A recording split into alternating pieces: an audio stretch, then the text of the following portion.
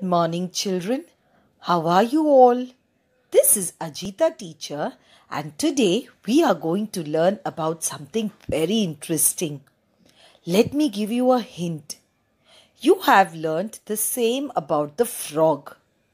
Any guesses? Oh, I can hear a few of you saying life cycle. Yes, you are absolutely right.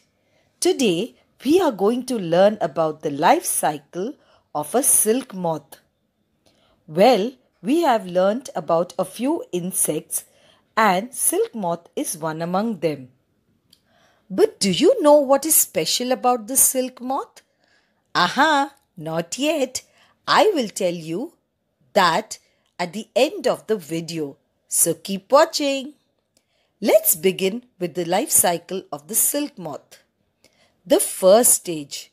The female silk moth lays about 300 eggs at a time. She lays these eggs on the leaves of the mulberry trees. The eggs are covered by sticky substance so they stick to the leaves.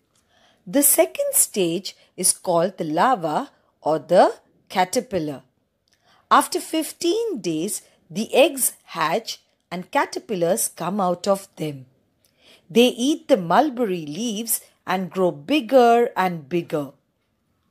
The third stage, the caterpillar starts making a cocoon around it. The cocoon is like a covering in which the caterpillar rests and grows. The cocoon is made by a liquid that comes out of the mouth of the caterpillar, and it makes a head movement like we write the number 8. And after many days, a covering is formed around it. This is the cocoon. The caterpillar now rests inside it. The fourth stage is when the caterpillar inside the cocoon turns into a pupa. It rests inside the cocoon for many days. The fifth stage is when finally the cocoon is broken open and the silk moth flies out of it. This time the pupa has turned into the silk moth. And this way the adult moth now lays eggs again, and this is how the life cycle continues. So children, there are 5 stages in the life cycle of the silk moth. The first stage is when the silk moth lays the eggs. The second stage is the caterpillar. The third stage is when it makes a cocoon. The fourth stage is when the caterpillar turns into a pupa inside the cocoon. And the fifth stage is when the pupa turns into an adult moth and comes out of the cocoon. Now, do you remember I told you there's something special about the silk moth? Well, children, the silk moth is an insect which gives us silk.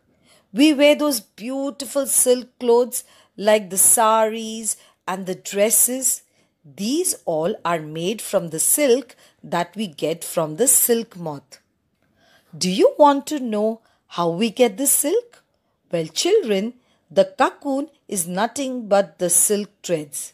These cocoons are put into hot water, and that is how we get silk from it.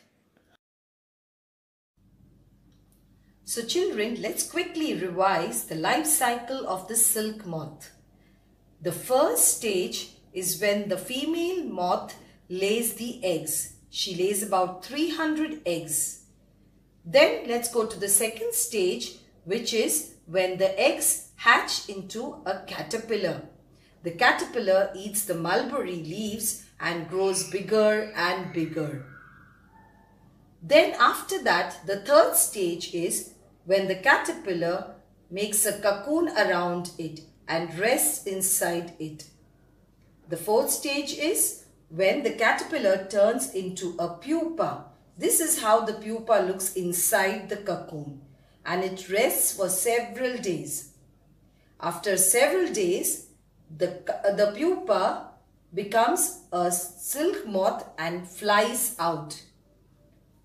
Once again, the silk moth lays eggs, and this is how the entire cycle goes on. And this is called the life cycle of a silk moth. Children, I hope you have enjoyed this lesson. Take care. Bye-bye.